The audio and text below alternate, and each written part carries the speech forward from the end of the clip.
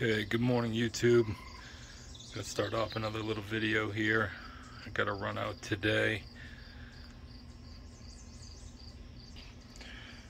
If you saw my last video, you know I'm charging in a non-ideal situation due to my outlet being not working.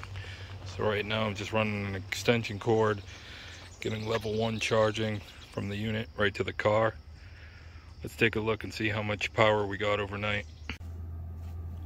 Okay, so if you saw the video last night when I was driving around to some sketchy locations trying to find an outlet, I had gotten down to about 63%, I believe it was.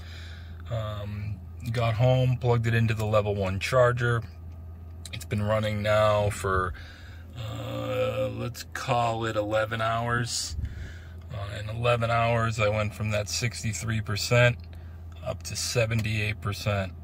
Again, not horrible, but if you only have a level 1 charger at home, I would say you may want to plan your battery charging in accordance to your traveling needs.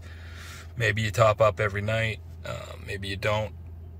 Once I get my 220 volt outlet fixed, I'm hoping to only charge maybe once a week at best.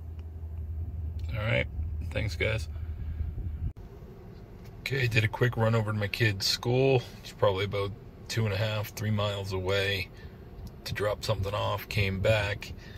I would say that the 78 that I was at was probably a low 78 because it changed to 77 rather quickly.